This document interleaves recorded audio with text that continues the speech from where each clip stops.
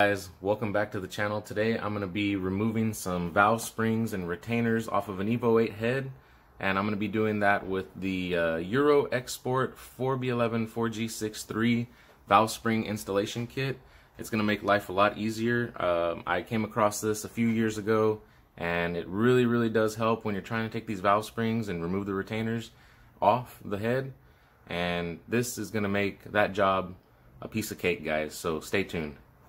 Alright, so there it is. There's the Evo 8 head that we're going to be using. It came off of a customer's car a few years ago. There is some rust on the cams themselves, but we're not too worried about that. We're not going to be using the cams. We're just worried about the valves, the springs, and the retainers. Those are what we're going to use for our talon build. This is going to be a nice little upgrade. So I'm sure a lot of you guys are wondering why I'm going to go with this setup. The reason I chose this setup is because it was cheap. I pretty much got it for nothing. Thanks to Jason, I really appreciate it. Shout out to you. This cylinder head was donated. This is part of the DSM community, so we're just recycling the stuff that we have available to us, and we're going to see how far we can go on it. But honestly, this setup just with springs and the retainers, we're going to save about 430 grams, and that's a pretty significant drop in weight for free. And also, we're going to be switching the valves out for the Evo 8 valves. And on the exhaust side, the valves are sodium filled, so they do dissipate heat a lot better than the DSM stock valves. So that's another plus for us. So let's go ahead and get started. So here's the Euroexport kit, part number 40011. This works on the 4G63. It also works on the 4B11. Your kit comes with your block, which you use to bolt down to the cylinder head. You get a couple of bolts, some washers there. And that's going to go on your cam cap sections. You'll be able to bolt this thing down. It has a couple of different holes. And once you bolt it down, you can slide it around as you need. And then you go ahead and you take this bolt and you'll thread it down in here. And along with the kit comes a cup. And this cup is what's going to go over your retainer. And you have a little access window right there. That's going to allow us to get a flathead or even a magnet down in there to get that keeper out.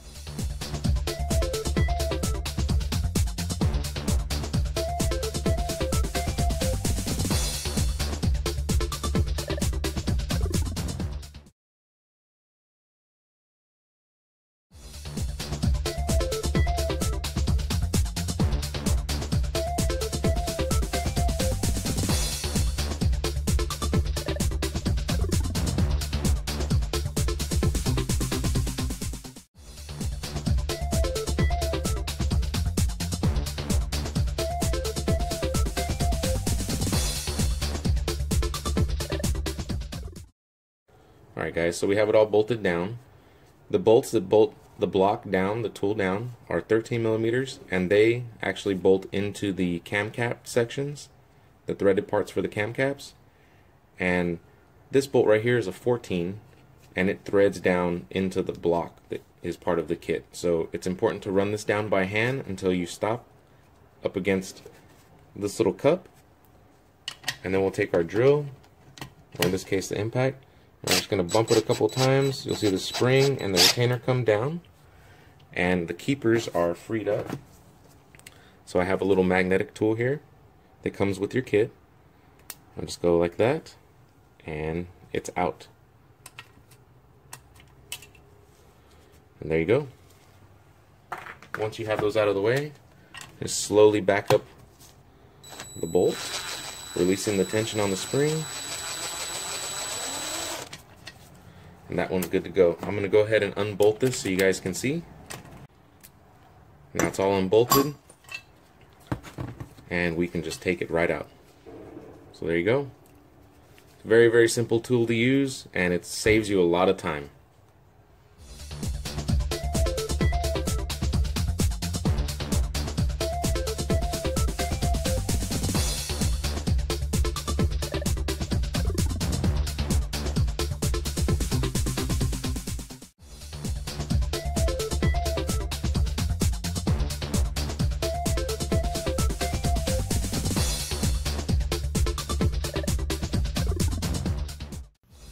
Here I tapped the top of the cup with a rubber mallet.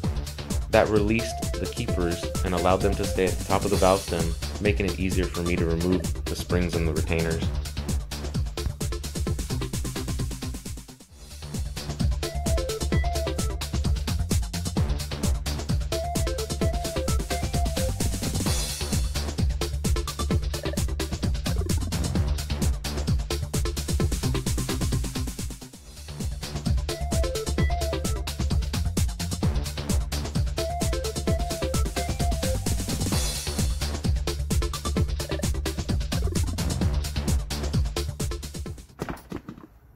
Another thing I want to go over is getting the valve seals out.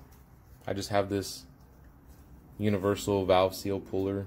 It's pretty straightforward, and all you do is you set it down on your valve seal and you have to give it a pull. So let me give it a pull, guys. Hold on.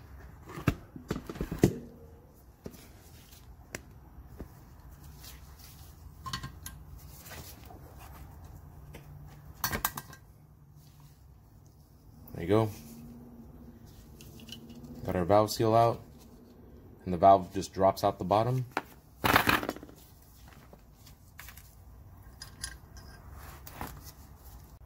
Okay, so hopefully you guys can see the difference here.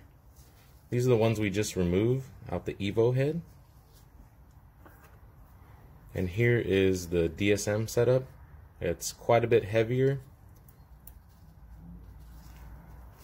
You can see the size difference, just side by side. Once again, DSM, and then here's the Evo setup. This is a lot lighter. This is going to be able to handle the RPM a lot better, so we'll feel comfortable going to 8,000 RPMs versus the DSM setup.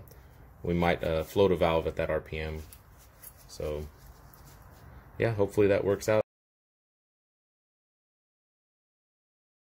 Alright, that's going to be it for today, guys. Don't forget to hit that like button and subscribe if you haven't already. And we'll catch you guys in the next video.